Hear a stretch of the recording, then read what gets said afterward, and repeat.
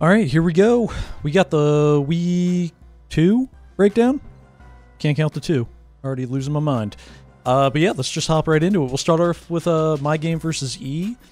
I got smoked. There's no way getting around that one. I got smoked. But I was trying to bring this cool Manaphy, so we'll show that off real quick here. I had this Manaphy running Grip Claw, so my Whirlpool would last 7 turns. And unfortunately was not able to trap the Suicune there. But that's alright. Got to at least, connect with it. I think I made contact twice with it. But we'll go up here to turn 10 real fast. Currently, I'm debating a Roost, because I could use this defensively. Or I could just go into Ogerpon, just like a Terra Blast Ground, or Moonblast, or whatever he would realistically do in his Zapdos here. Wouldn't do a lot of damage. And E makes a beautiful read and goes for the Hurricane. Outstanding play. Just beautiful. No notes. 10 out of 10. Loved it. Let's go over here to the beginning of the end. I got an Encore Tinkaton. Haven't showed off Encore yet. And in the back of my mind, I was like, if this thing sets up, that's going to be a problem. Maybe I just click it now and... I would suck to lose a good Monkey Dory switch in. But I think, offensively, I could end up, dealing with it. Turns out, I wimped out and did not go for the Encore. And, yeah, so you can see here, this is, game over. Except the Endure Inteleon against all odds, eating the Landsat Berry to get the critical hit boost, and I don't crit.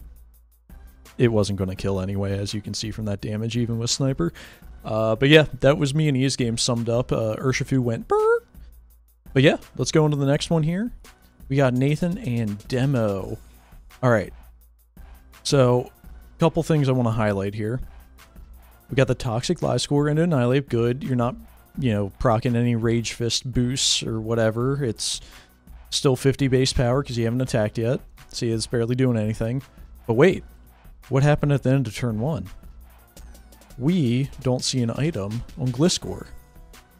Turns out it's just leftovers, which was intentional because of Magic Bounce Hatterene potentially coming in and bouncing a Toxic back. You get the lefties and the Poison Heal together. Obviously really, really, really risky, but if that was to actually come out in this game, that would have been insane. But yeah, let's just go over here. Gliscor is going to end up 1v1ing the Annihilate. And just take a note of everything on Nathan's end. The fat things are weak. 28% Gliscor, 51% Heatran. Alright, Champal's in. Iron Hands. Iron Hands takes a ton from an Overheat and now is at 38%. So we got a full health Aloe, which is, physically defensive. And then, anything with any semblance of special defense is pretty much chipped down.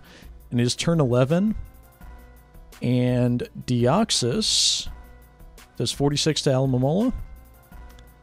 Sets up a substitute on the Mirror Coat just in case Mola lived. And that is all she wrote. Just a perfectly curated Deoxys set this week. Really, really hard to play around a mon that can do so many different things and is that fast, obviously. But yeah, shout out Demo for really cool set. And kind of playing that early game, which felt a little weird because he was losing a lot of pieces early, but he got the chip he needed for Deoxys in the endgame. So yeah, well done. Alright, we got Joe and Tan here. So just a couple turns I wanted to highlight. This game was all about pivoting and switching and in and out, U-turns, yada yada. Pretty tough to watch, low-key, but it was well played. Turn 13, we got the Burnt Ribombee. Iron Shreds comes in to spin away the webs and gets switcherooed. And Ribombee takes the leftovers. And now that's important because Ribombee can come back in on these rocks when Ogerpon sets up the substitute. And because it took the rocks damage and has the burn, it's still able to live because of the leftovers, keeping it at 3% there. Now, this is a turn I want to talk about because this Ogerpon behind a substitute, this is carrying a ton of weight, right? This is a threat, essentially, into Joe's team at this point. So like my analysis is like Tan should recognize that this is a threat. This Raibambi is going to attack me. You know, you haven't seen the fourth move yet, so it's pretty safe to assume it's either, you know, Bug Buzz or Moonblast or whatever. Going for sub against something that could be running Bug Buzz is another issue. But what Tan does here is the Moonblast goes down, but he sets up a Swords Dance. Now, that's a little problematic because, sure, maybe you can live another Moonblast, but then you're going to be at like 2% or something. Just felt like a good time to get rid of Raibambi. Webs are not up. You could have eliminated that threat and kind of like taken a little bit of stress off of Treads because it doesn't have its lefties anymore. It doesn't want to always just come in and remove hazard. So that's something I would have changed right there. I probably would have just gone for the attack, got rid of it, and now everything on your team, you know, barring like Sneasler, which hasn't came out yet, is potentially faster than everything on Joe's team. Let's see here, what other turn? Okay, so 25. Yep, got Raibambi, sets up webs, goes down to Fire Fang. Now this next turn, Quack comes in here on a Fairy type, you know, being a fighting type, goes for the Aqua Step, starts to set up, and Tan misses the Play Rough. However, I don't know how impactful that is, because we can see Tan go for the Wish right here. Like, maybe if it was going to be a 2-hit KO onto Quaquaval, Doxpun goes for another Play Rough into the Corviknight, and then potentially can kill it with Fire Fang the following turn, because we will see here it's faster and just 14%. Okay, well, I retract my previous statement. Play Rough is not doing 15% to this, so I guess nothing really changes there anyway, and you get that Wish back onto you. Here we go. Quaquaval just went for the CC on a Clodsire switch in, and is packing Ice Spinner to be able to pick that up. That's really good coverage this week into Tan's team. You know, the Brave Bird would be really good for Ogerpon, but the Ice Spinner to get rid of the Clodsire obviously worked out really well. And turn 35, Delphox is still holding that Gucci scarf. It's not letting go of it. I don't think it's going to let go of it for the rest of the season, honestly. And then finally we got the Sneasler here. Boom. Did you guys see that at the bottom? We got the normal gem fake out. So Unburden is active, and Sneasler is just going to clean up. So yeah, pretty nice heat right there out of Joe's end. But that was a really good game. Like I said, I didn't go over the first couple turns because it was all positioning and kind of just feeling each other out like early rounds of a boxing match. All right, Berg and Dodge. Here we go. We got an Enamorus that is very set up into a Goodra. So Ice Beam did 57% here at already a +2/+2 Enamorus. Or it's +2 speed, +2 special attack, so it doesn't have any, it's not like it was, you know, boosted up like too crazy or anything. The acid sprays were kind of keeping it at bay. However, Berg, in this really good position, decided not to Terra with Goodra and took a +2 Moonblast to the dome. Yeah, you're going to want that one back, that's for sure. Turn 13 here. So Lando is going to pick up this kill on Zarude, and then Veluza comes in. Veluza, I was talking to Dodge about this. The Scarfalooza, in my mind, would, you know, trigger some flags if I'm coming in on a Lando after I got a kill. Be like, oh, this thing's normally slower than me. I need to switch out. But I guess that's the nature of Veluza being such a setup-dependent mon, that you kind of just have to stay in, because if you switch out, give it a free fillet away, you know, you could be in trouble, especially with this being a Terra Captain, which actually allows Dodge here to get the Scarf Aqua Cutter kill. So that actually was like a really good tech that I didn't even envision until the game happened, and I was like, oh, you know what? I probably also would not have switched out, because, you know, like, what am I going to do once this thing's got essentially a Shell Smash up? Like, I'm screwed. Let's go over here. Cinderace comes in, misses the Will-O-Wisp on the Cobalion. No matter. This is a Scorching Sands Cinderace. with Libero, so it turns into the ground type and is immune to the Thunder Wave. Really, really cool tech. I get it because of like Cobalions' physical defense, plus like Berg has Skeledirge, so it'd be nice to actually have something to hit Skeledirge with Cinderace. Obviously not its best set most weeks, but really cool that it actually worked out pretty well this week. Something I did want to talk about with Berg, though, is this is a special Palafin. The Berg special, right? Specs with like Surf, Boom Burst, Flip Turn, and some other, I think it's Ice Beam as the other coverage move. Palafin doesn't care about being burnt, right? It's not like you're clicking Flip Turn for damage. You're a special attacker, you can always, you know, whatever. Cinderace can't really do anything to Palafin, right? Like, especially after it burns its Libero and is already the ground type. You know, after this turn, if I'm Berg and I lose my Cobalion here, I'm going into Palafin 1,000,000% of the time, especially since Grassy Terrain just went away. You know, that Trailblaze is not going to do anything to you, and this is just like the freest Surf I've ever seen, right? Velusa's not really taking it, Petrun's going to die at 42, and Blood Moon's going to get O-Code.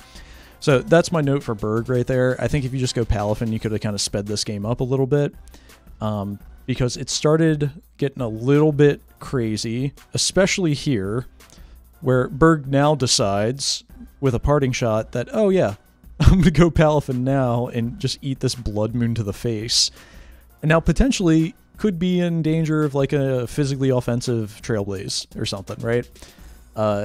Obviously that's not the set it is, and it worked out fine, but definitely not the time I would have just went into Rillaboom on Blood Moon and just kept it rolling, but all good. And finally, the last turn of the game, Cinderace goes for the U-turn to turn into the bug type a couple turns ago.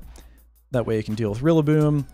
This last turn, turn 35, if this is a crit on U-turn, Berg loses. So yeah, came really down to the wire. But yeah, well done. GG's. Let's go on to the next one. Don and Ty. Not a ton to talk about here. So we're just going to get this Mesprit hitting the quick little U-turn into Ting Lu. And Alolan Executor does not leave the field for the rest of the game.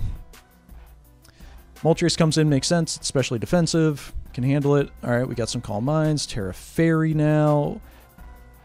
That crit's actually kind of crazy, because it put it into Citrus Berry range. And this Aggie just had a knack for harvesting that Citrus Berry. And so I understand keeping Moltres in. You can't switch in if it attacks. But, especially at this point, you just got to go Ting Lu and Whirlwind. You just got to get rid of it and then cut your losses with a Ting Lu that takes like 1,000,000%. At this percentage, you know, if you're calcing it, the Dragon Pulse into your Moltres, you know that you can live like a Giga Drain or something. Sure, if it's Leaf Storm, that's a problem, but you might be able to outplay afterwards with some other stuff because it's not all the way boosted with all that special attack. But yeah, it's Giga Drain. Look at all that health coming back, and Aggie doesn't leave the field. So yeah, great prep on Don's end, that's for sure. Really, really good prep. All right, let's go over to Graham and Cordell. And ladies and gentlemen, may I present to you the heat of the week. Quiver Dance Volk into Mirror Herb Gouging Fire. Let's go! That's awesome. Yeah, so we got a crazy boosted Gouging Fire here. However, Gastrodon is packing the Clear Smog. So, takes a good chunk. Clear Smogs it up. And then, Gastrodon's at 41%. It most likely is living the next Dragon Claw now, right? Because it's not boosted. Yeah, I guess there probably is like a roll or two. But, I mean, looking at everybody else I have, right, I'm probably going to want to just try to recover with Gastrodon and keep this thing from setting up, right? I want my Clear Smogmon in front of it. Graham gets aggressive and goes into Iron Valiant, which actually works out because Gouging Fire goes for the DD. Like, okay, alright, cool. Graham goes for the Aura Sphere, though. on this next turn, which, given the damage, I don't think Moonblast kills. You know, Moonblast is probably bringing it down to like 7% or something. Maybe, I know it's resisted, but maybe it's like Bullet Punch range. I don't even know if Graham's running that. Whatever. I'm going for Moonblast there 9 times out of 10. You just got to get as much damage as you can on it at this point. But this is a boosted Gouging Fire, and Graham goes into his Scarf Ninetales, which is like perfect. Hey, I'm scarfed. I'm going to be faster. We're chilling. However, this is Scarf Ninetales with max HP and max special attack, so it's faster than non-boosted Mons. So Ninetales comes in, and I guess this was an oversight. Graham didn't even consider that he wasn't going to be faster than Gouging Fire and just sacked it right there, dead and gone. That's huge because if Ninetales is around in the end game, I'm pretty sure Graham has a chance to win this. But finally, the Regirock comes in. Could have just done this off the rip. Oh, sorry. Let me show it. EQ does 61, no problem. I'm going to go boom in your face. The boots explosion. Alright, all good. Volcarona comes in, kills the Darkrai. And then some cheeky little plays here. The Gastrodon switch on the Aqua Jet. Perfect. And now you can Terra. Play Rough obviously missed, but it wasn't going to kill. So you get some good chunk there. Maybe since he went for the Earth Power instead of a Recover right there, you know, Azu could have killed with another Play Rough on the next turn. So yeah, that definitely changed it a little bit, I guess. But we get the Recover, but the combination of everything that Cordell has left, especially Terra Ground, Revadoom, is enough to take it out. So yeah, GG's. That was a really good game. Alright, let's go on to our game of the week. Dun dun. It's time. Alright, Ogerpon, Vikavolt lead. Ogerpon gets out. I'm pretty sure max speed Ogerpon is always going to be faster than a Vikavolt. Yeah, because this can hit 306. Or 305 or something like that with a rounding, whatever. So yeah, this is always getting out. It's Scarf Ogerpon anyway, so no worries. However, instead of going into like Glow King or Sandslash, which was AV, so that's why I mentioned it, goes into Infernape there to resist like the bug type moves and gets T-Waved. That's pretty huge because Infernape was faster than everything on MJC's side of the field and could have been a problem in the end game. Yep, Glow King, easy switch on Rotom. Kyurem also would have worked there because rocks aren't up. Alright, we get the chilly reception and then we get some fun stuff. Okay, Freeze Dry, bang. And here's the turn. Freeze Dry, freeze! Let's go! It wouldn't be MJC in the NCPL if there wasn't some sort of hacks. Alright, Fortress comes in.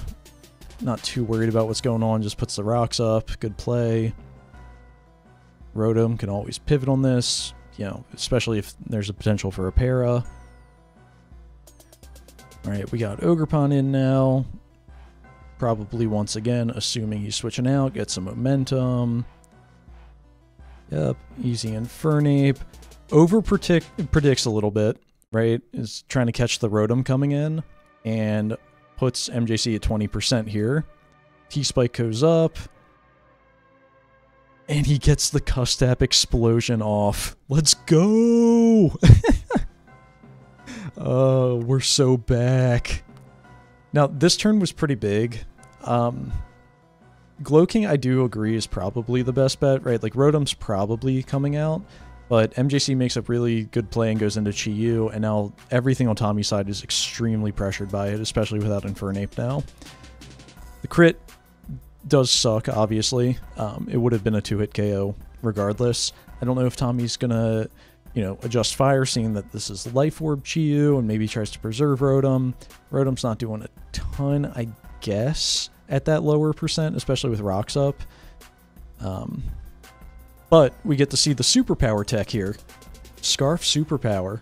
Scarf was unnecessary because obviously webs weren't up, and then, you know, Chi-Yu wasn't Scarf either, but yeah, it worked out. Let's see here. MJC makes a beautiful play. Knockoff is 100% the move. I mean, very easily could have just Brave Birded and been fine, because, like, realistically, Rotom's always coming in on Sandslash if that comes in. Could have also U-turned, but, I mean, you want your Gyapdos to knock off the Glowking at this point, right? Glowking's handling Golden Go and Rotom. That's why this turn's so huge, because now Tommy has no answer for Golden Go, realistically. Ogerpon doesn't have knockoff this week. Kyurem is going to have to take rocks, which... This is the turn I probably disagreed with the most on Tommy's end. I don't have any real issues with whatever was happening, because MJC was bringing a team that you just couldn't really predict. However, Glowking's not doing anything, right? Like, you just got your Icy Rock knocked off. Just sack it at this point and let Sandslash come in and Terra, and then potentially get a spin-off or an EQ or whatever, right? Like, you have a ton of options, and especially if you can get the rocks off, Kyurem can actually do a little something, because it's AV. At that percent, if it doesn't take rocks, it's probably going to be able to live a Specs Golden Go. But rocks are up for good, because MJC is running the double Life Orb offensive core, like a madman. Ogerpon's in here, misses the play rough. Wow. Hindsight, that is so huge. Oh my gosh. If Tommy hits that, he actually wins. And we will see why. Yeah. Once again, Slowking comes in. It wasn't going to be able to do anything, because obviously this is Hex, but even a Shadow Ball is killing at that range. Kyurem comes in, is at 49%. Thankfully is fast enough to get some good chip off. I'm surprised... Oh, no, it was Choice Specs. That's right. He couldn't go for the Make It Rain there. And, yeah, Tommy makes a good play going for the Draco. Still doesn't really have a play, though. Like, even if he went for, like, a Freeze Dry on that turn predicting the switch, right, it's not like you're preserving Kyurem at that point anyway, so... Yeah, totally fine going for the Draco there. Gets the kill. Ogerpon comes in, and it's Scarf Play Rough, and holy crap... We're going to see here, Play Rough does 16%, and MJC ends on 5. I'm so sorry, Tommy. That's 90% of the time you win that game. That is so tough. Wow. But credit to MJC. He brought Cancer, and it worked. So yeah, GG's. That is the week. Let me pull this up real quick. I got the standings over here. Let's see if I can do that. There we go. All right. As we all predicted, Joe and Cordell, top of the league, 2-0, +8 differential. And then we got Berg and MJC over there with +3 differential, also at 2-0. And here's our Legion of Mid. I'm going to count myself in it because I think 2 is close enough to 0. Yeah. It's a tough start for your boy, but it's all right. We're coming back. We got MJC next week, so that's gonna be a fun one. Check that game out once I put that up. But thanks for watching, everybody, and I'll catch everybody in the Discord. Peace.